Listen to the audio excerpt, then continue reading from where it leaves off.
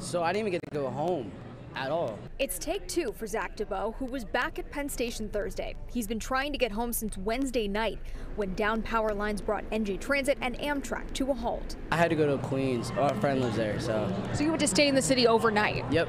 Yeah, I was supposed to do teaching. I was supposed to do substituting, and then I couldn't. NJ Transit warned customers to expect possible delays and cancellations Thursday because of crew availability and equipment that was out of position from Wednesday's disruptions. The ride was pretty difficult getting into Penn Station. About an hour delay just sitting, waiting to try to get into Newark. Had a 12:30 meeting that I obviously did not make. It's stressful when you have a long day, you're trying to go home, and then you have to deal with this. Governor Murphy blasting Amtrak in a letter sent to its chairman Thursday morning. NJ Transit pays Amtrak more than $100 million per year to use its rail lines.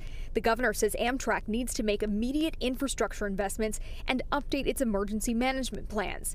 Alex Saltalamacchia says he was stuck for 3 hours on a train with no power or air conditioning Wednesday night.